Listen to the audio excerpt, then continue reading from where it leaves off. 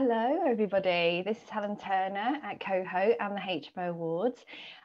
Today, I've got Maddie Norridge from Ethical Property Partners in Northampton with us. And I really wanted to chat through with Maddie just to kind of find out a bit more about what Maddie does with property. So, of course, Maddie is one of Coho's clients, and she also won an award for the best social housing investor at the HMO Awards recently as well. So hello, Maddie. Hi, Helen. Welcome. Thank you very much for doing this with me. No problem. My pleasure. Thanks for having me. It's a pleasure.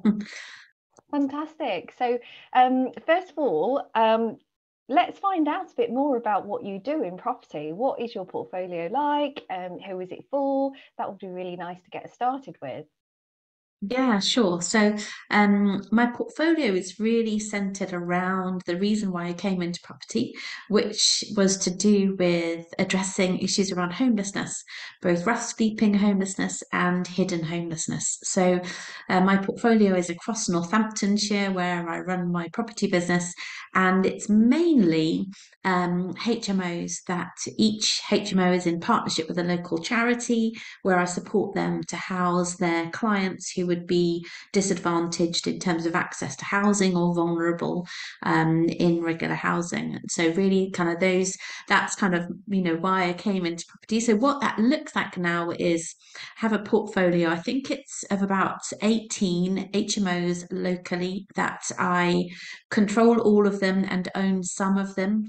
So my husband and I own six, and then the rest I manage for investors who have kind of bought into what I'm doing, whereby they own the property and they make a great return, both socially and financially. And then more broadly, looking across the UK at other opportunities to build a portfolio that supports clients who would be disadvantaged or vulnerable in access to housing. So we've just bought on 26 flats in Bedford over this last summer, and a meeting with the council actually for the council taking three of those studio flats today for Afghan and Ukrainian refugees. And so just looking, where can we step in where perhaps other Mm. landlords are shy to step in or other investors don't have an appetite, and that leaves clients without access to safe and affordable housing. That's Yeah. kind of that's what my raison d'etre, as it were. Oh, that's amazing. So, Maddie, can you tell us a bit more about sort of your journey into property? How did you get started and why did you choose this particular niche? Yeah, sure. So, um, I have to be perfectly honest with you and say that I'm not one of these property mad people who came into property for a love of property. So, in my former careers, I was a physiotherapist, so I worked in the care sector for a number of years. Mm. Then I was a stay-at-home mum for 10 years. And then really to suit my commitment to my kids, I went into teaching because I could teach while they were at school and still drop them off and pick them up. And so I found myself teaching in a further education college locally here in Northampton. And about 5 years into my teaching journey, I had a class of GCSE retake students, and I'd not had GCSE students before. I'd had A-level students, and I had 21 GCSE students in my class. And I was doing one-to-ones with them, and about two-thirds of the way through the year, I'm chasing them all for an assignment. I'm doing one-to-ones with them all, and it comes to light that 7 out of 21 of those students didn't know where they were going to be sleeping that night. And Right. that just sat so uneasily with me. I couldn't believe it. I had a mum of teenage kids at the time. My sons were the age of the children that I was teaching. And as a parent, I just sort of, you have moments, don't you, where you just cut to the core about something. Yeah. And so that was that really. And so I began to look for an opportunity to do something about that. And I didn't quite know where that would take me. I looked at working for different charities. Um, yeah, I was just desperate to do something about it. And did a conference. I met a guy um, who said to me, oh, well, I asked him what he did for a living, and he said, house homeless people. And I was like, you need to show me how to do that. And so that's Frank Flegg, who I believe you met recently, actually, Yes, Helen. So he yeah. has been my mentor in terms of setting up a property business that is really solely centered around housing homeless people. And Mm, so that's why I'm with, you've mentioned I'm from Ethical Property Partners. That's the franchise that I'm a part of that has supported and trained and equipped and believed in me to set up and run the business that I have yes. today. Yes, of course. I must mention that your business that you run through is called Stepping Stones Northampton, isn't it? Yeah. Yeah, that's That, right. Yeah. yeah, that's amazing to hear, actually, and a story that really probably resounds to a lot of the UK situation at the moment. So it's really nice to hear people who are actually focused in this area to provide a solution where it is very different to the mainstream rental market. Um, can you explain to me a bit about how dealing with charities and housing for social tenants is different, perhaps, to those that are very much used to, the traditional sort of HMOs for professionals or student lets? How is that different for you? Yeah, that's a really good question. I think in terms of my experience of it, it's not for the faint-hearted, I would Right. say. So the charities and the organisations that I work with to partner on the properties, lots of them don't have any experience in housing, so you Mm, have to take a very walking alongside approach with them. Quite a lot of them at the start have never had any housing before, particularly the local and regional ones. So it's a mm, brand new field to them that they know if they had it, it would make a massive difference to the success of mm, their clients. But charities, by very nature, are quite cautious organisations. And so, mm, they don't say yes on day one. It mhm, takes a bit of time. It took me a bit of time. It took me, I think, when I started, it took me 6 months to actually secure my first order from a charity mhm. for a house. Yeah. And obviously I had no credibility either. I couldn't say, well, I've done this elsewhere. So it was finding the Mm, first one. And then and then very quickly, once you start to get a reputation, more charities do come on board, and also your experience, grows massively. So I think so that's probably one massive thing is you can't just set up a house and know you'll have a partner straight away. You have to be bringing on board charities at the same time as bringing on board properties, and that takes time. And right. the other ways I think it differs significantly is you're sort of sitting in a market where you don't really fit in the sense that your local authority, your local enforcement officers are expecting to see very high end, quite glamorous HMOs for working professionals, and that's kind of where my portfolio has to sit in terms of Mm, regulation. But mm, actually, it doesn't really fit there. We're looking at oftentimes housing people who've been on the street or who've been living in cars or garden sheds. And so, we need to give them an environment that's going to feel comfortable for them, mm, that's mhm, not so, you can't, if they don't fit in a very high-end environment, they don't feel mm, comfortable there, they don't feel confident there. mhm, And so they won't succeed. And so we're really looking, we talk about if I won't house somebody, nobody will. mm, And so we're trying to provide an environment that's fitting for the yes, clients that we're yes, working with. And obviously we're held to, all of the regulations of HMOs, which is great from a safety mm, point of view. It's no problem at all. But from somebody's damaged a fire door or somebody's, mhm, we do have problems. We do have ongoing issues with mhm, bits of damage that I guess you wouldn't get in a more professional HMO where people have got experience of being a tenant in other environments and they know how to look after a home. We're dealing with a client group who often don't know how to look mm, after a home. And so we're working to support them really to grow in that. mhm, And I guess the other area that people think is very different is probably the finance side of it. So I imagine and I don't know this for sure, Helen, you probably know this better than me, but I imagine people think that it's impossible to make it work financially to do a social housing HMO. There are variations across the country, but really where I am in Northampton, I mean, we were making it work even all of our room rates are pegged to the local housing allowance, I should say that. So Okay. the rent for the room is whatever housing benefit will pay for that client. Mm. And um, and we claim that directly from housing benefit, or we lease the property to the charity claim it, and the charity pay us. There's two different ways of working. And I guess lots of people would think that it's hard to make that work financially, but we find it to be really successful, Mhm. particularly where the charities lease the properties, because when a Mm. charity leases a property, they can claim some money for the support that they're providing from the local authority. So Okay. it's really the thing I love about it is it just is a win in every direction. It's a win for the Mhm. charity because they can house their clients and they can secure an income stream that means they can pay their support workers.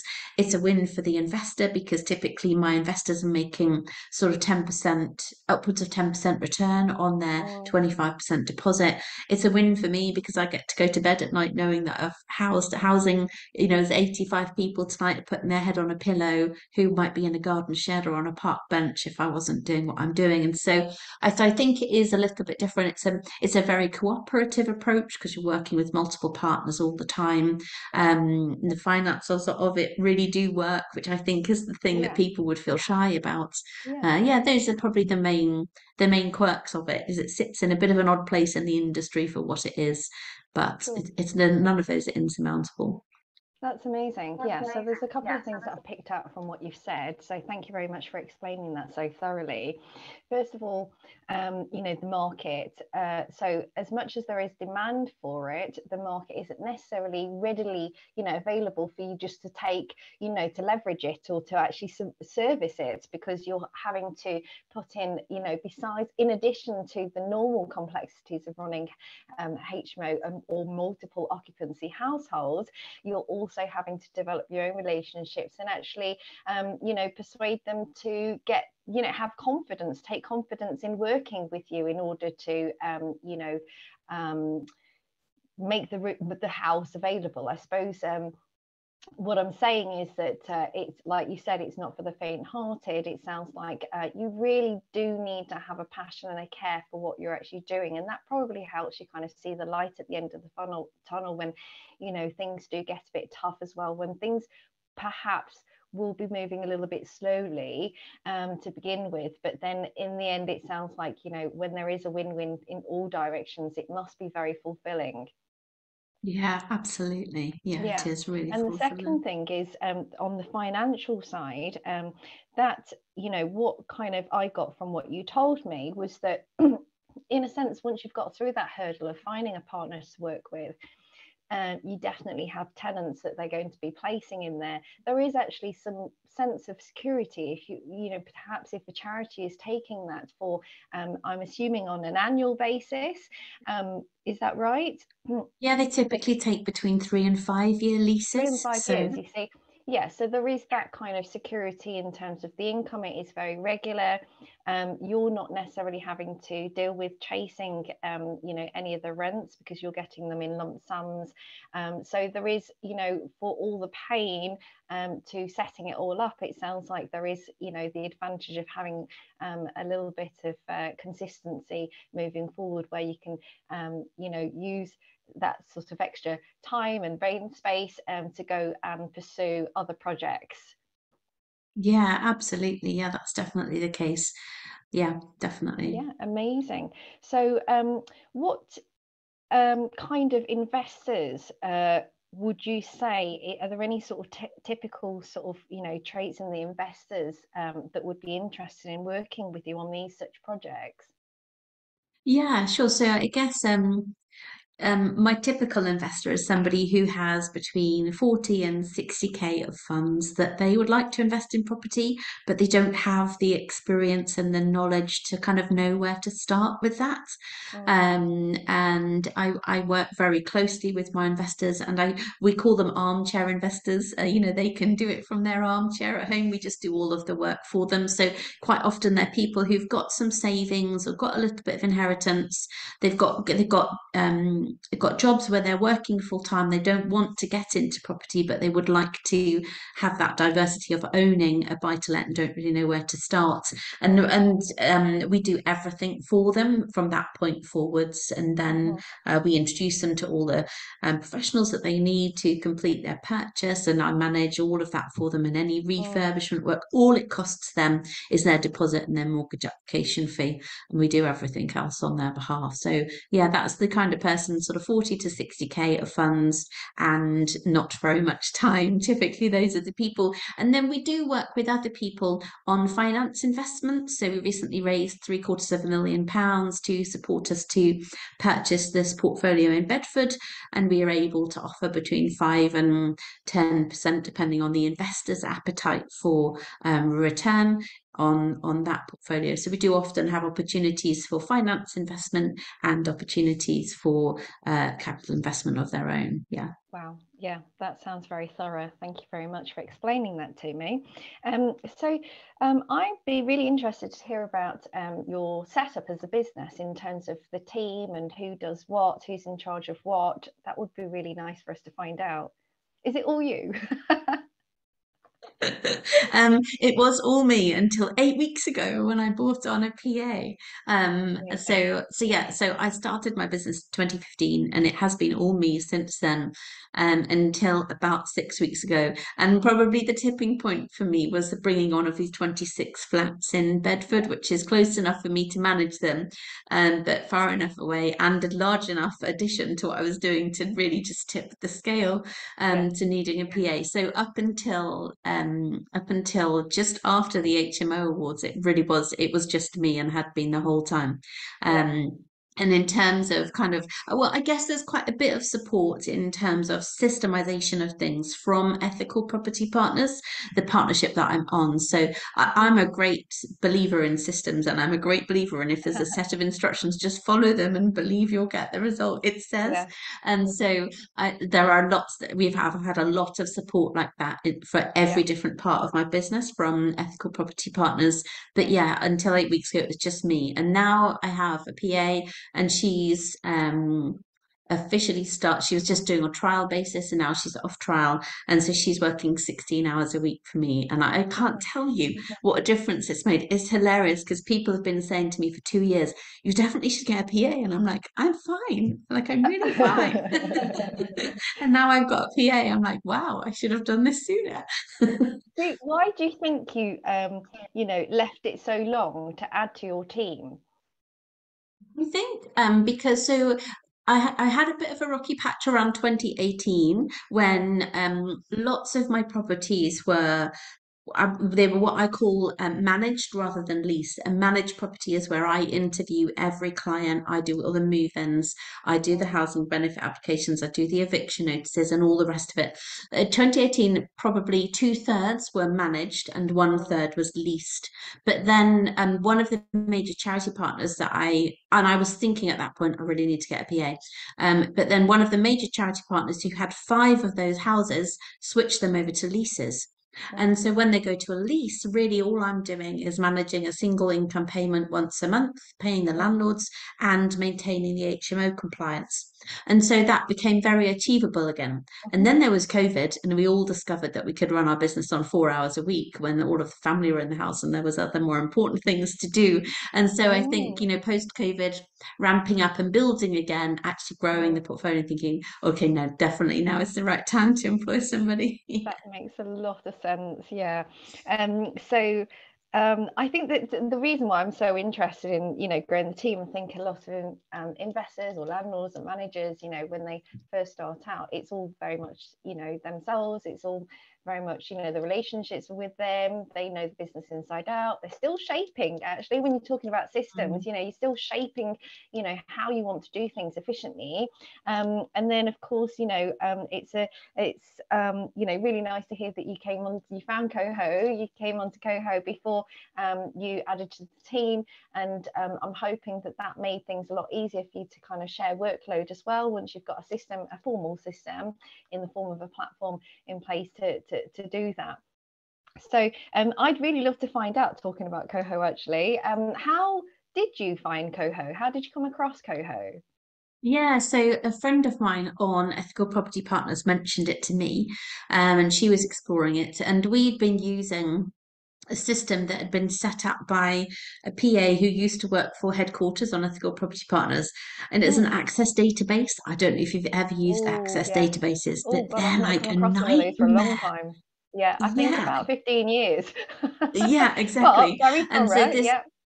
Yeah, and I'm a relatively detailed person, but like if you just type one thing incorrect in an Access database, reports don't recognize it, and so Right. you Yeah. mistype a date rather than 2018, you've like 2028, and you can never find that thing again. It's just disappeared off the face of the Sure. earth, and if that's a payment that you should have charged to a landlord or something like that, then you just lost it. And so I found that system really difficult to work with. And actually, I had a lady who supported me a bit in 2017 to just try and get a bit better on that system. And she was like, the first opportunity you get to move away from this, you should. So when Amanda, my Mm, friend, mentioned Coho, I was like, oh, I'll go mm. and give it a bit of a look see. And I think it was the day we went for our COVID vaccination jabs, actually. I think it was either you or Claire gave me a call. I'd Ah, literally just had my COVID jab, and you were like, oh, you've signed up for Coho, how are you getting on with it? And to be honest, I'd just done the demo. I hadn't done very much else at that point. And I was like, yeah, I really should try and use this. And what I'd looked at meant that I'd realized that it would be really intuitive. I've just find Coho super intuitive. I honestly think it's a management system for the now generation, because mm, it's just very intuitive to use. mm. And so I did put some properties on it, and then I just thought, crumbs, it's going to take a lot of time. And also, it's orange at the start, and I'm a really color sensitive person. So if it's not green now, it makes me really sad.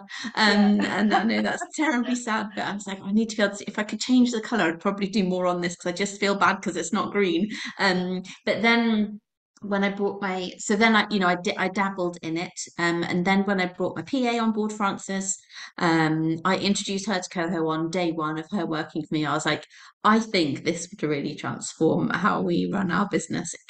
I think it could be really easy. She spent half a day on it. She was like, I love it. It's the best thing ever. Oh, so And good to so hear. she's also found it, really, really intuitive. And now and so I think I pretty much had most of my portfolio on there before, although Francis coming on board coincided with his 26 flats from Bedford coming on board.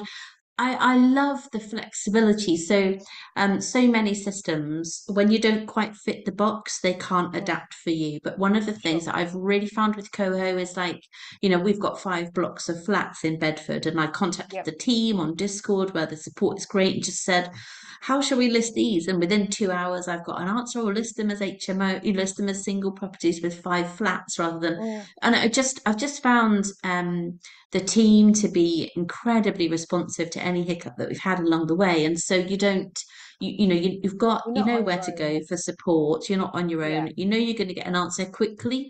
I think with lots of systems, you're left Googling it and searching YouTube for videos, and it waste hours trying to find an answer, which no business owner has out those hours to waste, do they? So, sure. yeah, so we've just found it very, very intuitive, very That's natural. amazing. Well, I'd really love to find out, which which features do you love using Coho for? What are the most, important parts of Coho for you? Yeah, so I think for me, when I first spoke to you about Coho, you said to me that there was going to be a finance update. And to be honest, I was kind of waiting for that to go all in because that was because Mm. I really wanted to get away from my Access database. Yeah.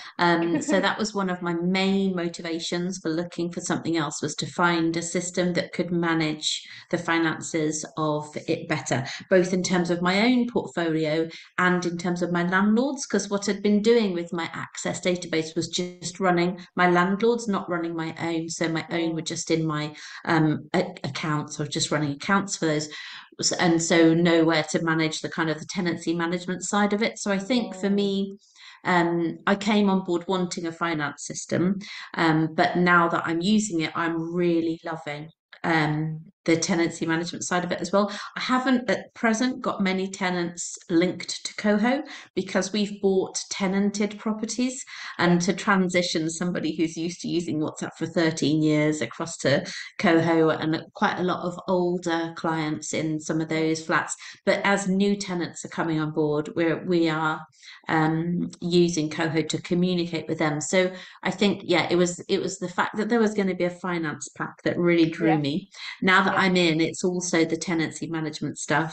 So And are you moving using, forwards, I think yeah, so are you using the onboarding process with your own then? No, not the no, onboarding process, communication. So with your own property, your own part of the portfolio, tenant communication for maintenance, are you using that?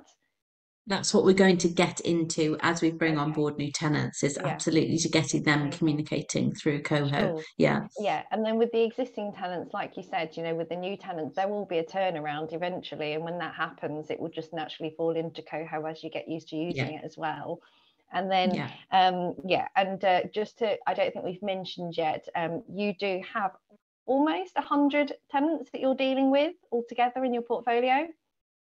Yeah, I would think it's probably 130, something Oh, like that. wow. Yeah. Yeah, you're obviously growing at a faster pace than I'd realised. So, yeah, that's amazing. And then I think, when I did last catch up with you, Maddie, I was really happy to hear that you'd found the update on finances, which we hadn't, to be fair, promoted, very heavily. We wanted our existing customers to kind of pick it up and see if they could use it and get some feedback. And you were one of those that, I just found out, I didn't know, but I just found out that you discovered the financial features. Could you describe what it actually does for you and how it's helpful? Yeah, absolutely. So we completed our first month end on it last month, which Brilliant. has been a tedious Access database job up until the last month. And so what that meant for us was that we could input all of the rents that we've received, input any costs or finances that our landlords had incurred or that we'd incurred across our portfolio, and we could generate a statement that we could then send out to every landlord and say, this is the payment that you've received, minus our fee and minus any of your costs for the month. And that was it was the easiest month end that I've ever done, bearing in mind that I've been using my old system for like 7 years. I was so Amazing. grateful. So when you say So we easy, can use we? the so Sorry. we use settlement statements for that. Yeah. Um, and that was the priority for us, was to get that in place for our landlords. So it was great because we sent those statements out to our landlords and asked them, if they found that this was a more user-friendly statement, and got unanimous feedback from our landlords about the settlement statements, that we meant that they were much easier for them to use, they made much more sense, and there was much less, irrelevant data on there that nobody wanted or Wow. needed. So Yeah. yeah, it's I'm really great feedback. so pleased to hear that. So I think what you touched on before, you've got a mixed portfolio, some of that are owned by yourself, and then some of them, with landlords that you're, or other investors that you're dealing with. And I think one of the things that you touched on was just, how easy it was to be able to manage the various parts of your portfolio within the financial feature of Coho. So, with the owned stuff, you don't necessarily have management fees and so forth that need to come out. And then with the investors portfolio, then obviously how many different settlement statements did you have to run? It would have been 12 settlement Yeah. So statements. I can Yeah. imagine that if it was a manual job, then that's, quite a repetitive task, but also, like you mentioned before about, having typing in the wrong number and not being able to see where the mistake might be. That is all completely alleviated, isn't it, from Yeah. within Coho, Yeah. because it's so easy to see where everything is, and then numbers Yeah. being automatically pulled into the settlement statement. So Yeah. yeah, would you say how much, let's try and quantify that, how many hours do you think that saved you by using Coho to do your settlement end month Well, statements? it's probably 4 or 5 hours, maybe. Yeah. That's amazing. Yeah, that's great to hear. Yeah. Yeah. Okay. So thank you so much for explaining all of that, Maddie. Now, I know that you're always open to um, having conversations with potential investors who are interested in investing in social housing properties. Now, what's the best way to kind of get in touch with you, Maddie, if somebody was listening and thought, I'd really like to have a conversation with you? Yeah, sure. So, you can find my local business on Facebook. So I'm Stepping Stones Northampton Limited, with a picture of my face. That's me, fairly makes it fairly recognisable. And on, I'm not on very many social medias, but my business Facebook page is Stepping Stones Of Northampton course. Limited. If you're on Coho, you can find me on Discord. Yeah, fantastic. That's a really good point. Okay, that's amazing. Thank you so much for your time. I've really enjoyed your chat, and it's been really enlightening to speak to a Coho user who uses Coho slightly differently, but still, finding it making a lot of impact to the operational side of their business. So thank you so much for your time, Maddie, and hopefully we'll catch up again soon. Yeah, my pleasure. Thank you very much. And a pleasure to be part of Coho's journey as it grows and develops. I'm excited for you. Thank you, Maddie.